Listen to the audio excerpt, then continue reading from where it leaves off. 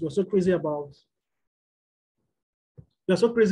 learning a skill, monetizing the skills and all that. And then we notice that that phase can easily, more like after you've gone through the training process, you've learned how to monetize and then how to keep clients coming in, influx of clients coming in regularly, because our customers is the lifeblood of every business. And without customer, there's no business will exist in the first place. So you want to keep people to keep coming, patronizing you, so that the inflow can come in and then you can scale up in your business. But if you don't have the ability to do that, there's no way I'm going to scale. And so I came up with this. This was something I used some few years back, about six to 5 years ago. I can't really remember, even before I started on my own. All right. I learned this and I did this. It worked tremendously until I stopped because I was kind of occupied, busy consulting for different companies. I never had time to work on my own business, okay, my own company. So I thought, okay, fine, let me do this for creative, so you guys can see that. I discussed this with Lois, I think some weeks ago, not 2 or 3 weeks ago, and then we started doing something on that, about that, and I think it is something everybody here would love, we will appreciate it, and then it will convert. Surely it will convert. But the last time I did it, I set out, I got feedbacks and clients were coming in, but I need to present my slide right now so we can all be in one sync. So how will the training be? 30 days will go. This is how I want to run the stuff. So we meet every Friday, and every Friday we are meeting is based on what we'll be talking about tonight. All right, it's based on what we'll be talking about tonight. And please, if this meeting cuts in 40 or 45 minutes and we are not done, I'll probably need to click on that link again so that we can finish up. I'm using the free version of Zoom, so I need to put that out there.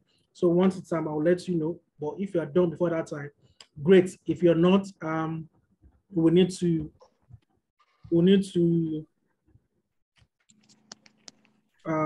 so sorry.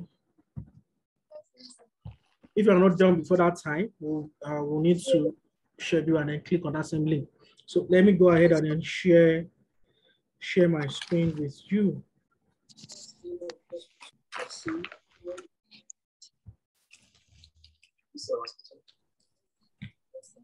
I hope you can see my screen. If you can see my screen, please let me know if you can.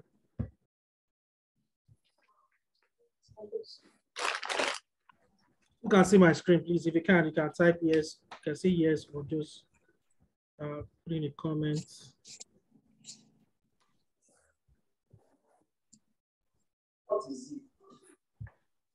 Mr. Ibuku, please mute yourself. I've muted him. Someone here to needs to be muted. Okay, great. Can you all see my screen? I can't even see the chat. Okay, yes, you can. All right, thank you. I needed to check that on the chat. Okay, so the client acquisition strategy, never mind what is beneath it.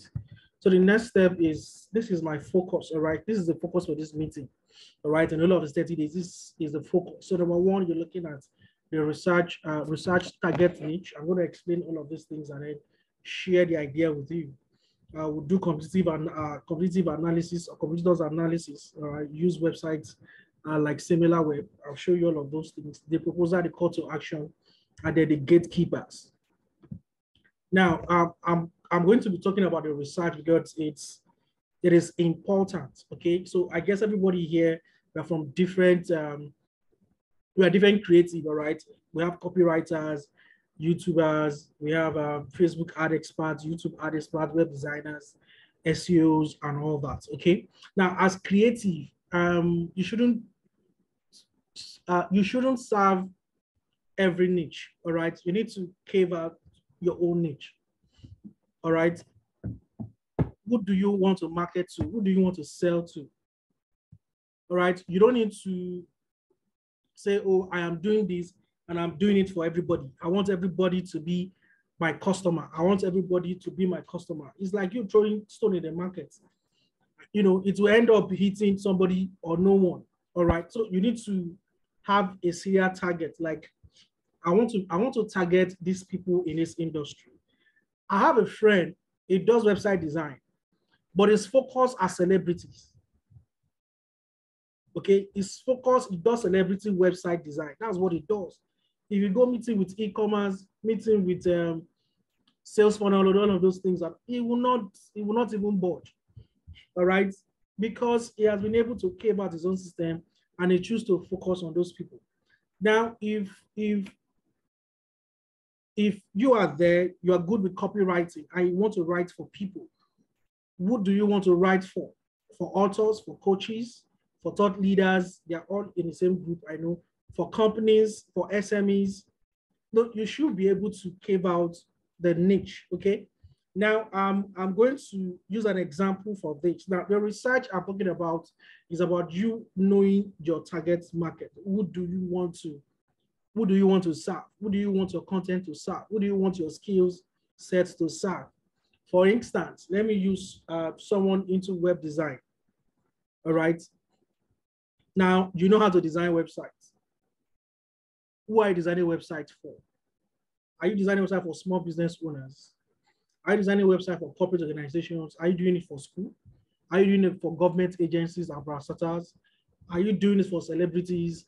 Or you just want to focus on e-commerce? All right. Now, don't just say, fine. If you're starting out, you can decide to play around because you want to get clients, you want to make money and all that. But as you grow in the industry, you should be able to streamline the type of customers that probably have been good to you over the years and those that your designs has resonate with, and you feel, oh, this particular set of people, I think my designs are more channeled to them. So let me focus on these people. Or you have an idea on how a school management website should look like, portal rather, should look like, okay? And you have all the whole call to action planners and everything. You can choose to focus on that niche. Or you choose to focus on small business owners who probably selling stuff on Instagram, on Facebook, that does not have their own platform. You want them to have their own, like you, what's it called now? Konga or Jumia kind of website, e-commerce. You can focus on them too and serve this niche. Okay, now let's assume that you now have your own niche. And I'm going to use website designers for example. And you want to serve these people. Now you also need to make some research. Okay, if I'm going to service school owners, all right, I want to build websites for school owners, and this is my target audience. These are my target audience. I want to focus on them. Now, this applies to whether you're a copywriter, whether you run ads, Facebook, Instagram ads, social media marketer, or whatever. All right. I know some coach or motivational speakers that will never go to anyhow events to go and speak. Yes, I know people that there are set of people they focus on. There are some motivational speakers that their own is just to talk to and impact youth. If you are calling them to come and do corporate public speaking and all that, they will tell you they can't. It's not as if they can, but it is not their calling. But there are some people, they just want to do everything. Okay, so let's assume that you've identified your niche. You are designing websites for school owners or for schools, all right? And then you know all the intricacies and all that. Now, let's now assume that you want to acquire clients. The first thing you need to do is to make research online. And if I'm targeting, excuse me, so if I'm targeting a particular school, and then when I check out their portal, one thing you want to look out for is what is missing. What is that one thing or two or three things you can fix that is missing? Sometimes those things might not be missing, but there's something you can create and say, these people need to be doing this, they need to be doing that, they need to be doing this and that. Okay, you can choose to create a solution for them and market that solution to them. Now, having identified that, now do a research. look for schools. Okay, let's just assume that you don't even have any school in mind or any clients in mind. Just go online. Just go online and then search by location. I guess by now, all of us here should know how to make searches on Google. Okay, we should know how to make searches on Google. So you can search by location, you can search by country, you can search by your proximity. Okay, so assuming you live in Lagos, all right, I don't expect you to say I'm looking for let's say secondary school in Nigeria. It is not generic. It is not laser target. All right, that's generic rather, but it's not laser target. I'm in Lagos. I'm looking for schools in Lagos. Even if you're in Lagos, you want to target school in Abuja, you say secondary school in Abuja, Nigeria. All right, or secondary school in Abuja. You don't put Nigeria. If you're in Lagos, secondary school in Lagos. All right, that is in Lagos. But if I live on the island and I want to target those on the island, you want to exclude the mainland people, you make a research for those living for secondary schools on the island. All right, Victoria Island and Lekki, that's what you want to put on search. You don't want to say, if you say Lagos, it brings, populate the whole secondary school for you, but you should be able to streamline that. That's how to do Google search. Now, either you do by location or you do by proximity where you stay. All right, you don't want to go too far, but you want to do Lagos or where you stay by location or by proximity.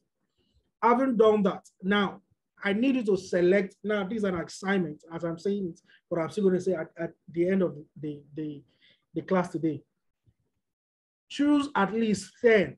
All right, while you're making this, at least 10. All right, that's minimum 10, maximum 20 or 15. All right. Go online, go on Google, search for these people. And then make sure that there's something that needs to be fixed about their business. Now, some of you say, but I'm not a website designer. Now, if you're a content writer, you write copies. Some of these companies, in one way or the other, have written something online before. They've run adverts. You want to check what they have done. You want to go on their pages on Facebook, on Twitter, on Instagram, on LinkedIn. You want to see how they phrased words. All right, and say, no, this thing cannot sell. The way they wrote this thing, there's no way I'm going to buy. And you can write better copies. So what you want to do, those are your target people. Just write the name of the company down. Okay, so you can see that I've moved from being a website designer to a copywriter. It's even the same thing to a graphics person. All right, for a graphics designer, do the same thing. You see what a company is putting out there. You see the type of design they are throwing out there, and you are seeing some misses and all that, something that is not captivating, even the words they are using. Write the name of the company down. So do like 10. All right, get 10 companies' name, minimum 10, maximum 20 or 15. When you are done with that, what you want to do next is this guy. You want to do competitor analysis. Competitor analysis. Now, what do? You use, usually I use websites like SimilarWeb. So out of those 10 companies that you have identified, Mr. Jubri, out of those 10 companies that you have identified, okay, what you want to do, is this thing being recorded? Okay, it's recorded. What you want to do, all right, is to see their competitors. Okay, what you want to do out of those 10 is to see who are their direct or indirect competitors in the industry. All right, you want to see their competitor. So use websites like SimilarWeb. There are other websites out there, but I use SimilarWeb. I've used SimilarWeb. There's this one as I think Quora. There was a time I was using Quora, but I'm not too sure if they still have that feature. But if you don't, SimilarWeb can give you almost everything you're looking for. Or even on Facebook, just search, or even on Google, just search for the same name. Search for a niche, and then it will bring out people in that same niche. Okay, you have the 10 people. Look for their competitors. All right. Once you're able to identify their competitors, and if their competitors are doing fine, the ones that are doing fine, compare them together. All right. If you can download any sample stuff online, please do. If you can screenshot, please do. Keep all of this in one document. Keep all of this in one document. Keep all of this in one document, okay? Keep all of this in one document. So number one thing, what we have done, you've identified your niche, the people you want to serve. You've made research about them. You'll be able to identify 10, minimum 10, maximum 20 or 15. Then the third step is you've been able to identify their competitors, all right? Look for 2 or 3, okay? 2 or 3 competitors. And then analyze as against what they are doing. Make sure you use the ones that are doing well in the industry, okay? In that your niche's industry, that clients you want to run stuff with, all right? Make sure you look for someone that is doing something good in that company, that brand that is doing better than them. So the third thing you want to do is the proposal. Now, this document will contain what their brand is putting out there and how you can make it better. All right. It is not the normal proposal. All right. So there's this type of proposal I used to send. I like visual proposals. All right. Telling stories with your proposal, not just executive summary, introduction. We are writing what we do, what we can do for you. All of those things to me are not. People usually take, well, I don't know if they still read them these days, but for me, I found that it does not work because some of these guys don't have the time to start reading and all of those things. They just look at the front page, look at the last page, because those are the places that some interesting stuff are. Probably at the middle too. You want to do a perfect proposal. Perfect proposal, what I mean by perfect proposal is that captivate them visually with the screenshot you have made from what they are doing online and they are not getting results. All right. What you now do is that with their competitors, put their competitors either by the left or by the side, all right, either left or right, and then put them together. What you now have to tell them is that see what your competitor is doing and they are getting results. See what you are doing. You are getting little or no results. Now, I can help you get this type of results and even supersede them. All right, their computer results and even supersede your computer results. How? And then you begin to show them how you can do it. And make sure that for everything you are showing them or how you can do it, their competitors are not already implementing. All right, so that they don't say you are copying what you're copying that their competitors. There's a company that wants to run away from it, from copying their competitors. Okay, you don't want to do that. Now you already know what is working for their competitors. Don't put that on what you can do in what you can do for them. What you can simply do for them, list it out and tell them I can do X, Y, Z. These things are missing from your own marketing materials, and they are also missing from your client marketing materials. Now, would you rather take my solution or continue doing what you're doing and get little or no results? Now, you're not just telling them, you are showing them. They are seeing what you can do. They are seeing how you can impact them. So you can even go as far as writing figures. One of the companies I was consulting for the other those years, I think 2 years before they stopped being existent, where we're doing stuff for one of the top brands in banks in Nigeria. And, for every now and then, these guys will always, give them some value pack, right? Some value pack that other banks are not doing, and they are giving them expos. And I don't want to call the name because this thing is on record, okay? Okay, so you want to give them what their client is not doing, all right, and then supersede them, okay? But if in a way that you are able to get a competitor that is probably in that same space and is making wave, so what you can do instead is to knock off the competitor's part and then show them where they are and where they could be. All right, this is your solution. This is what they are doing. This is what they are doing. And they are getting little or no results. But with this, they can get better results, all right, with sales, visibility, and all that. Now, like I said, copywriting, SEO, websites, Facebook ads, whatever. Okay, you can sell those metrics to them. Now, once that is done, the next thing you want to do in that document, okay, it is to provide a call to action. All right, is to provide a call to action. The call to action is you are not begging them. You have done your homework. Now, if you want my solution, call me. And it is that point that you become a thought leader.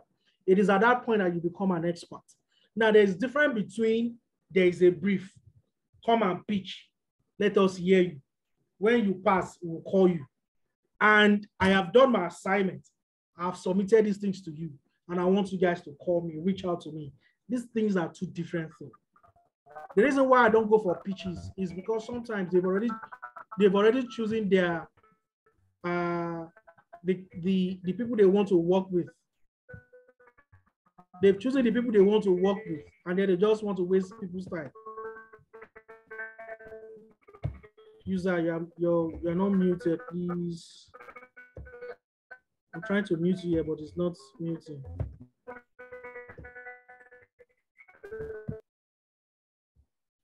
Okay, that's one of the reasons why I don't go for some of these pitches, because of somehow they've chosen somebody just want people to come and waste their time. Okay, so this document, make sure that you with your call to action, you have your email address, phone numbers, WhatsApp, social media accounts, everything is intact and it's in there.